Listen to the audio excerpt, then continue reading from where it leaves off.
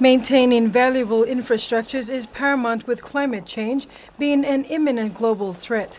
Environment Conservation and Climate Change Minister Simo Kilepa said this during the groundbreaking ceremony of the Alotau Provincial Climate Proofing Wharf on Monday, 26 September 2022.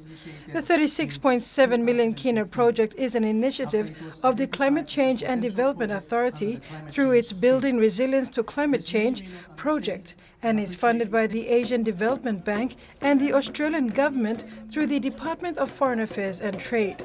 Minister Kilepa said the Marape Rosso government has prioritized infrastructure development as the #1 agenda for PNG.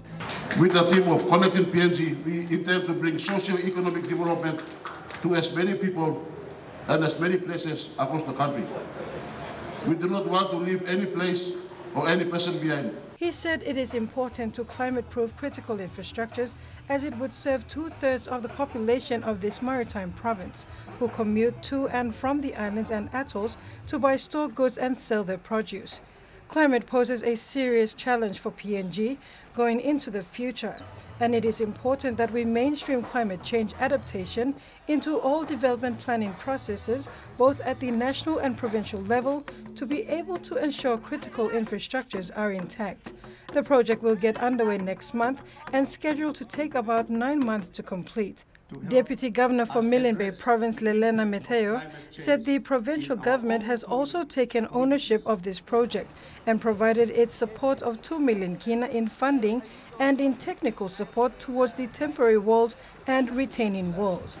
We look forward to strengthening our partnership in addressing climate change through deliberate and agent intervention together.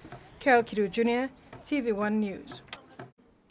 Thanks for watching TV1 News. Please like and subscribe, and don't forget to hit the notification bell to stay up to date with the latest news.